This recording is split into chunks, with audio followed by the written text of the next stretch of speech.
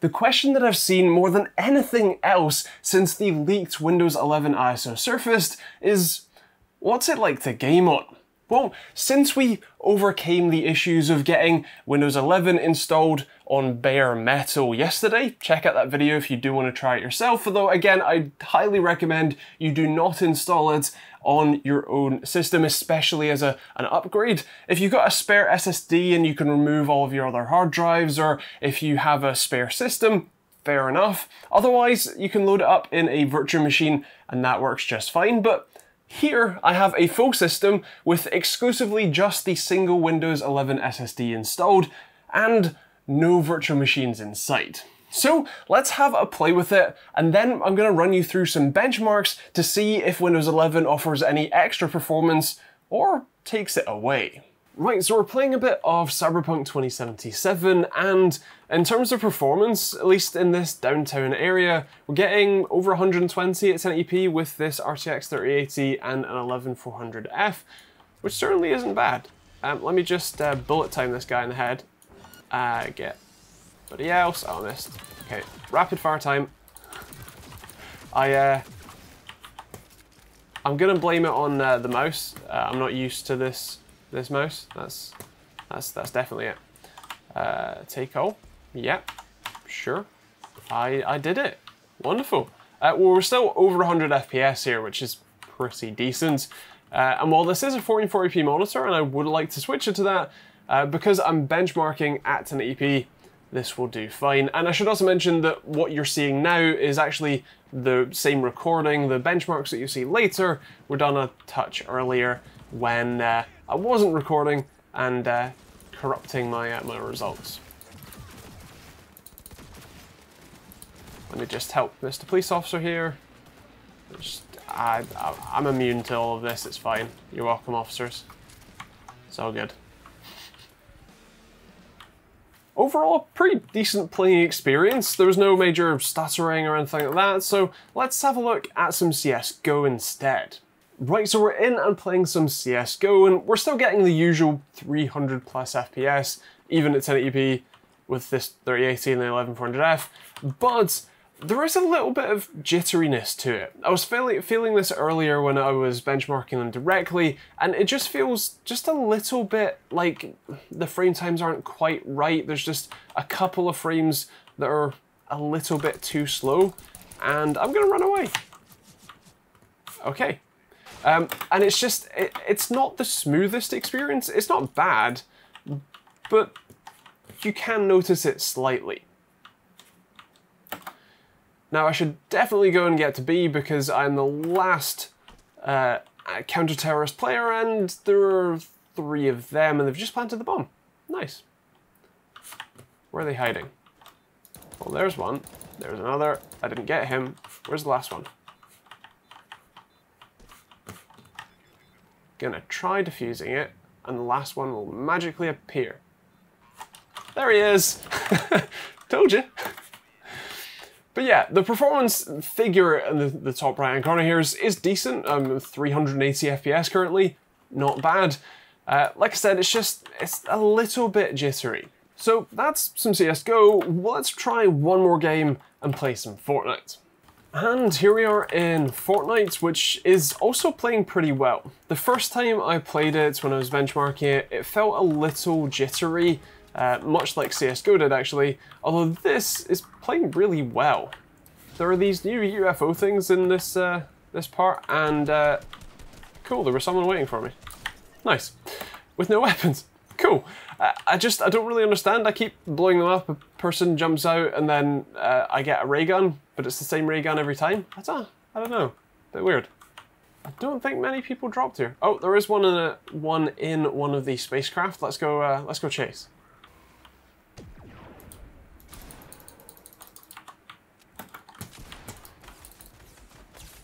Come on, come on. There we go. Sweet. Well, again, this is playing remarkably well. I'm very surprised considering how sort of jittery it was when I first played it, but I do have the most up-to-date graphics driver now, so that might have solved it. And just to prove that this is actually Windows 11, I've alt-tabbed. Fortnite is now in windowed mode, and you can see the taskbar down at the bottom. But what about those performance figures? Well, starting off with Watch Dogs Legion, Windows 11 ended up running a little bit slower than my Windows 10 copy.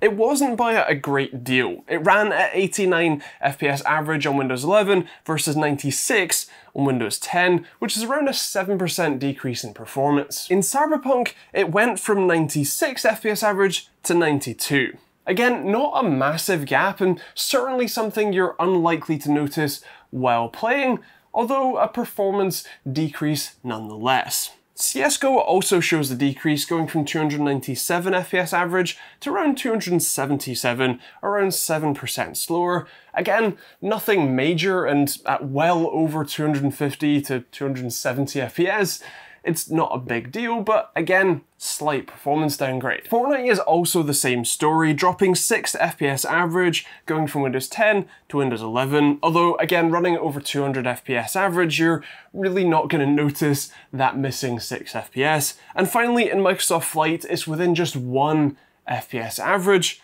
so not much difference there. One of the rumoured reasons for Windows 11 even existing is support and optimization for Intel's upcoming Alder Lake CPUs. But since I have one of their current generation Rocket Lake CPUs already in the system, I thought it'd be a good idea to take a look at some of the CPU specific workloads and see if there's any differences there. Starting with Cinebench R20 and the single-threaded results, it's within just 3 points. That's definitely close enough to call within margin of error, so no big deal on the single-threaded side. When it comes to multi-threaded, Windows 11 is ever so slightly slower.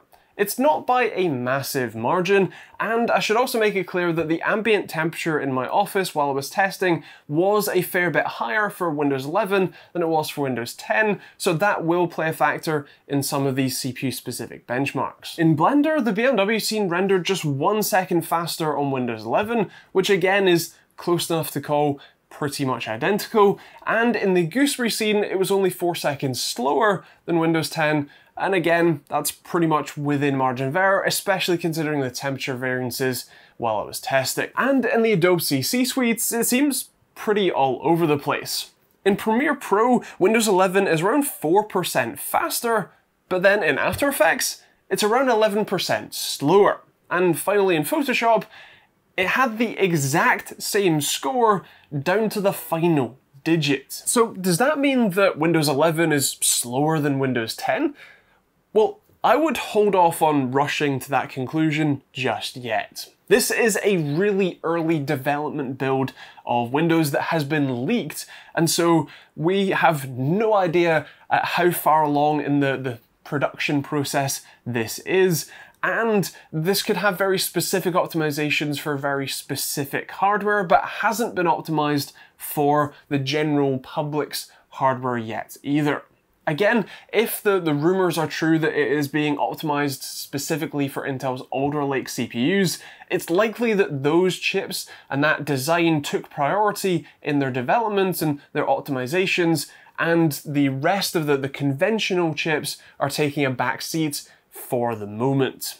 With that said, as it stands, this current version does offer slightly less performance than a reasonably up-to-date copy of Windows 10, but again, it's pretty much close enough across the board that I wouldn't be worried about it. If you want to check out what I think of Windows 11 and a look around what's new, then check out that video that will pop up on the end cards in a second, or up in the cards above.